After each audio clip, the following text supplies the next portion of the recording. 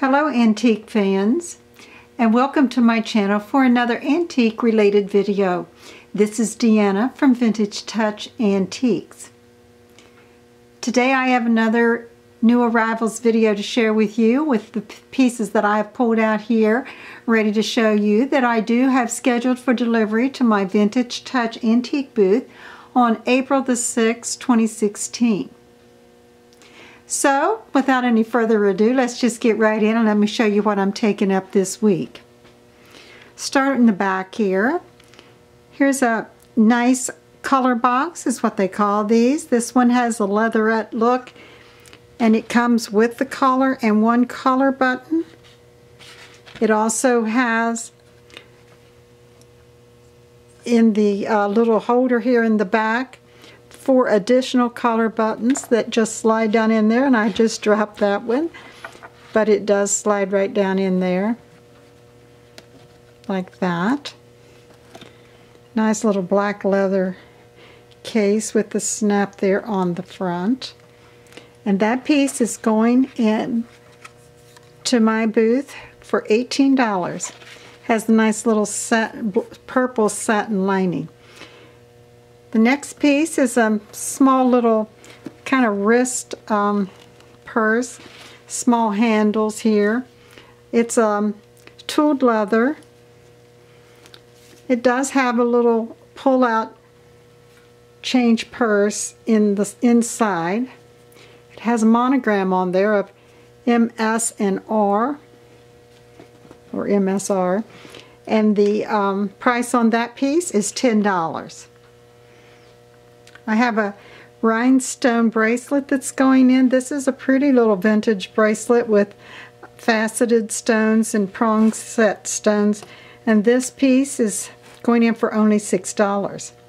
I sell a lot of little soap dishes. Here's one with an early mark that says Miller and Company. This little soap dish has some little glaze pops there, going in for $4.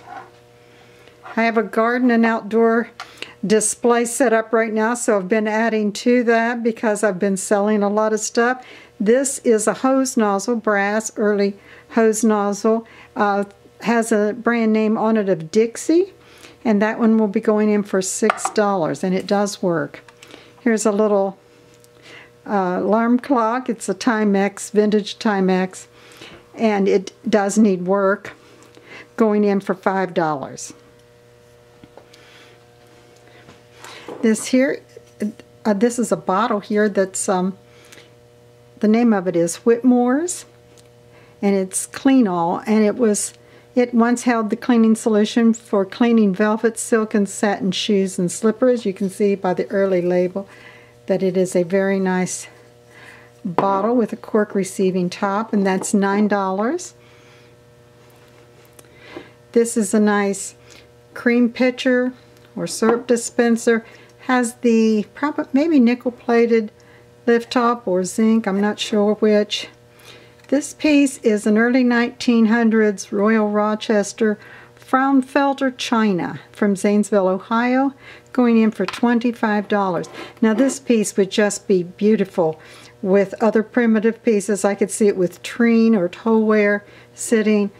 Great addition to that. Standing up in the back here, I'm not going to try to pull it out because I don't want to drop something with this camera, is a nice brown transferware platter. You can see the beautiful embossing, I hope, and scalloped edging there. It is a Tunstall, I believe is the name, how you pronounce that, England. And it's a 9.5 by 14 platter going in for $15. In the front here, I have a nice tin chick feeder. This has the top on it there, the 16-hole, 16-inch length feeder for chicks. A great piece, could be used as a display piece to set things in or whatever. It's usable as it is, obviously, but a lot of these pieces are put into use in other ways. This one's going in for $15. set that out of the way there for just a minute. And here's a nice old, well-worn, great primitive look. It's a skinning board. It's 26.5 inches long. Has an early repair here on the bottom. That one is going in for $10. Setting here, I hope you can see that it's not too much glare, is an early framed redwork embroidery piece. It says it's in German there, and that I believe means like have a good meal or enjoy your meal or something of that nature. The frame is an early frame with the leaf designs. There is one little bit of damage on that one right there, as you can see. That's broke off right there. It has a wood back. Just a great old piece. Try to pull out here so you can see it a little better. I have it in that box because I'm afraid it would fall over and break. And then an old box. This one has the metal strapping around the ends to reinforce it on both ends. This is having a problem focusing for some reason. Let's see if I can get that. There we go. And this, I sell a lot of boxes, so I can hardly keep enough in my shop. And this one is going in for $13. So those are the pieces that will be delivered. Again, April 6, 2016.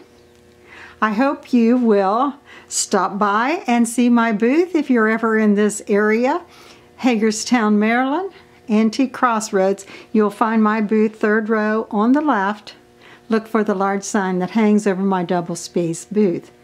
Also, if you haven't subscribed to my channel, I would just really love to have you subscribe. And please, if you like, enjoy my videos, please share. I would like to get my subscription count up and have more subscribers. So appreciate you all. Thanks for watching. Enjoy your antiques, and remember, when you own an antique, you own a piece of history. Bye-bye.